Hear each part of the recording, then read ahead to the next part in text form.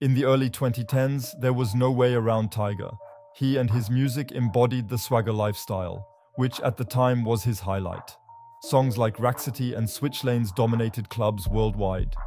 And his collaboration project Fan of a Fan with Chris Brown is seen by many as a classic. It was thought that Tyga, which at the time had the backbone of one of the hottest rap labels, i.e. Young Money, was the next big thing. But it was quite different. No one talked about Tyga's music anymore, and the scandals increased. The hip-hop community agreed between 2015 and 2018. Tyga was a failure, but Tyga made one of the most blatant comebacks in the hip-hop scene of all time, if not even the most blatant comeback. How Tyga was able to fall so low and how he managed to get out of this shit again, I'll explain to you today in this video. I'm rzy.makaveli, I do hip-hop documentaries. If you like my videos, you can leave a subscription and a comment so you can support me incredibly. Let's start with the video. Tyga, aka Michael Ray Stevenson, was born on November 19, 1989 in Compton, California. His father had Jamaican roots and his mother Vietnamese, but he grew up with his mother. His father had some problems with the law and, according to Tyga's statements, not really often for his son. Tyga's mother noticed very early on that the area of Compton was not a good area for a growing boy because there are a lot of attempts and dangers here. So Tyga moved with his family when he was about 10, 11 years old to a slightly better area, a suburb of Los Angeles. He also started recording music very early on. His then role models were Eminem, Lil Wayne, and Fabulous. In 2007, his first mixtape, Young on Probation, was released. And that of course didn't get a lot of attention yet, because Tyga was not yet signed at the time. He even sold his records on the street. He distributed them. That's quite common in the States. But still in the same year, in 2007, Tyga met Trevi McCoy in a flight club in Los Angeles. And this event probably completely changed Tyga's life. Because at that time, Trevi McCoy was already an established artist who had very good contacts in the music scene. You may know him. A few years later, he had a huge hit with Bruno Mars, which is called Billionaire. Tyga just seized his chance. He had a little small talk with Trevi and gave him his tape. Nevertheless, Tyga was not aware at the time that Trevi was already so established, because only a short time later, Tyga watched MTV and suddenly saw Trevi McCoy. When he saw that, he destroyed Trevi with DMs. He wrote him every day that he should finally listen to Tyga's mixtape, and that's what Trevi McCoy finally did. For this reason, Tyga signed his very first contract with Trevi. Through these contacts, Tyga was able to perform on stage in front of 1 million audiences. That must have been an incredible feeling for him. And Tyga also managed to connect, because after this performance, he was able to keep in touch with Lil Wayne. And it didn't take long before Tyga signed his first contract with Young Money. He released his debut album called No Introduction back in 2008 with Trevi McCoy, and the single Coconut Juice went viral for the conditions at the time. And so it was no wonder that Lil Wayne and Birdman beat each other and Tyga crawled. Tyga was surrounded by very talented artists in Young Money's team, among other things by Nicki Minaj and Drake. At that time, Tyga always claimed that his artist name Tyga is an acronym for Thank You God Always. He also always said that he comes from the streets of Compton and had a tough youth. Yes, these statements are only a few years later, not really aged well, but we'll get to that in a moment. But the fact is, if you do it on the street, you'll be tested someday. And that was the case with Tyga, because his Young Money chain, which he got when he signed with Young Money, was simply taken from him. And that from two unknown men who came armed. Yes, this chain ended up with the rapper 40 Glock, who uploaded a video with this chain. Your boy Village Boo. No, a lot of you motherfuckers are gonna run around talking about, oh, 40, you jacked a little kid. Nigga, we ain't jacked a little nigga.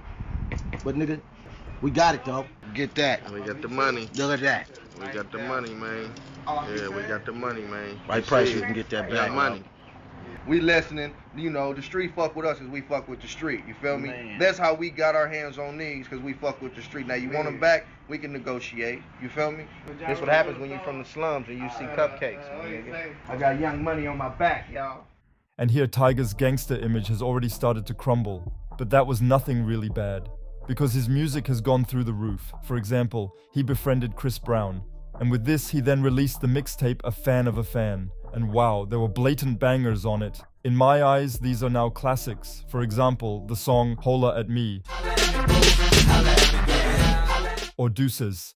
Used to be dialing times together all the time. The tape came out in 2010, and who experienced this time back then knows how blatant this combination was back then. Simply everyone wanted to be like Tyga and Chris Brown. Snapbacks, colorful pants, and Last King's clothes. Everyone ran around like that. Tyga's final breakthrough in the mainstream, but he succeeded in 2012 with his single Rack City. Bitch, Rack City, bitch. This single was on the first album released by Tyga via Young Money, and that was Rise of the Last King. Here, among other things, the song Faded was on it. And Make It Nasty. These were club hymns that really took everything apart. Especially, I'll say it again, Rack City. He made such waves, I can still remember it. Back then we were allowed to make music in music class at school. A few people turned on Rack City, and the people were like, suddenly my classmates also started listening to rap music. And that from America. That was really something. Thanks to this success, Tyga managed to chart on 4th place with this album, and that is really remarkable. In the music video for Rack City, you could see Tyga's flame, Black China, with which he also had a child. Yes, that was Tyga's peak. But of course, negative things also come with success. And so TMZ fucked Tyga pretty hard, because they leaked a video, which actually should never have come out.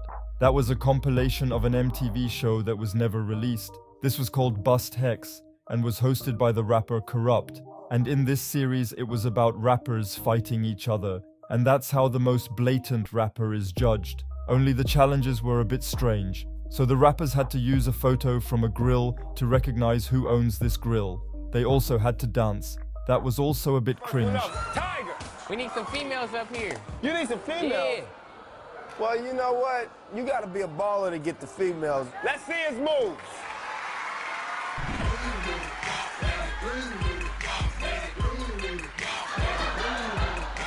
Auf jeden Fall hat Tyga da mitgemacht und Tyga hat hier gesagt, dass er keine schwere Jugend hatte und dass seine Eltern sogar ein gutes Auto gefahren sind. Außerdem sagt er hier, dass er seinen Namen Tyga von seiner Mutter hat. Seine Mutter hat ihn als Kind immer Tyga Woods genannt, weil er Tyga Woods einfach ähnlich gesehen hat. AKA one of the greatest. Tyga, I got this name when I was young. My mom used to say I looked like Tiger Woods, so I just stuck with that. Grew up, not too tough. Parents got a Range Rover, CL600, doing it big. Not too much hard, but I'm still street. Yeah, the show was pretty corny. I'll show you a few things. Among other things, Tyga was even booed here. It's like, look, people do whatever for the fame. Act a little different when they get it, but they money the same. Amiibo, I ain't even tripping, had no Amiibo. Got the sick flow. What are you talking about? Tyga, of course, spoke to this leak. He said that the whole thing was scripted and that he just participated because he wanted to be successful and was ready to lie. The question is, of course, who you believe now. In the end, Tyga's gangster image was scratched by this leak. Well, that wasn't a reason why his career crashed, because his album/mixtape run until 2015 is legendary in my eyes. In 2013, for example, the album Hotel California came out. Here, for example, the single Dope was on it. All my shit dope. Also Molly, Bands all of my dollars, I'm everywhere, it's popping. and probably one of the strongest Tyga songs of all time, Switch Lanes. When I switch lanes, then them doors swing. All out the window. These were club bangers again, some of whom still run in the clubs to this day. In 2014, Bitch I'm the Shit came out. Here were hits like Bouncin' on My Deep, Badass bitches bouncing on my dick, bouncing on my Bitch Better Have My Money, and a song that I personally celebrated a lot, and in my eyes is still a bit underrated, and that is F With You. In February, Fan of a Fan. The album came out and brought this album that was a collab album with Chris Brown, and that took everything apart. I still remember how this album just ran everywhere. I mean, look at the singles that were on it. Ayo, Bitches and Marijuana.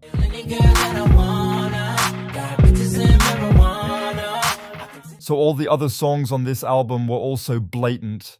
In my eyes, it is one of the most blatant West Coast albums of all time, but the success seemed to crumble there. Tyga disputed his label Young Money.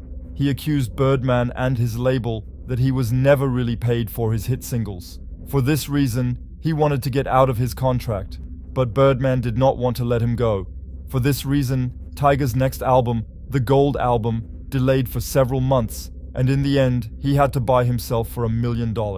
At least that's what the reports say. And Tyga released this album independently, and that over his own label. And although Tyga had the support of Kanye West, this album did not chart well, because it sold less than 2,000 units in the first week and did not even make the top 100. This means that this album performed worse than Tyga's first album. Critics did not really celebrate this album either. They rated it very poorly. And somehow Tyga suddenly disappeared from the picture, at least from the musical one. In the meantime, he broke up with Blac Chyna and had a new flame, and that was Kylie Jenner. So far, so good. The problem was that Kylie was underage at the time, because when Tyga came out with her, she was supposed to be about 16 to 17 years old. Kylie Jenner was already a mega personality at the time, a public figure, everyone knew her, and that Tyga is together with this underage girl, it was clear that the media were falling for Tyga. At first, the two always denied the relationship, but Kylie's 17th birthday was celebrated in Tyga's villa, for example. And Tyga's response to all this criticism was also very strange, because in August 2015, he released his next album. Fuck What They Talking About. By the way, I really like this album, but there was one song on it that is a bit weird. This song is called Stimulated and came out with a music video. The song is about Kylie Jenner. In the music video, you can only see Kylie Jenner. And yes, give yourself what Tyga says in this song. I'm penetrating, I'm putting in, I'm penetrating, I'm getting big. They say she young, I should've waited. She a big girl dog when she stimulated. In the meantime, the song was taken down everywhere. I just wonder why. At some point, however, this topic was no longer talked about because Kylie Jenner was also 18 at some point, and that's when she became this superstar we know today. And because of that, Tyga just became her sidekick. Everyone only knew Tyga as a friend of Kylie Jenner and no longer as Tyga the rapper. For this reason, no one ever talked about his music, but only about the scandals that happen outside of the music. For this reason, the relationship with Kylie Jenner didn't do Tyga's career well at all. And, oh shit guys, Tyga also had a lot of scandals. For example, he had a beef with Drake that he lost mercilessly. I have already made an extra video about this beef on my second channel. You are welcome to check it out if you are interested. Then he sued an old business partner of his clothing brand Last Kings for $1.8 million. Producers have filed a lawsuit because he did not pay his beats. Among other things, the beat of Molly was also not paid. He had a lot of tax problems, and his rent for his villa and all the entertainment costs and leasing costs for his luxury cars were also not paid for months. For this reason, debt increased from a 6-digit range. In addition, another $200,000 was owed to a jeweler, which Tyga should not have paid either. Then there was such a scandal with a girl who turned out to be older, although she was only 14 years old. Here Tyga should have been slid into her DMs. Yes, you notice there were a lot of beats about Tyga, only musically he was not talked about. Even if many of these accusations were not true, yes, still people, such beats simply damage a career. In 2017, he broke up with Kylie Jenner, and at first everyone thought, okay, now Tyga has really lost everything. But I'll be honest with you, the breakup of Kylie Jenner did Tyga incredibly well.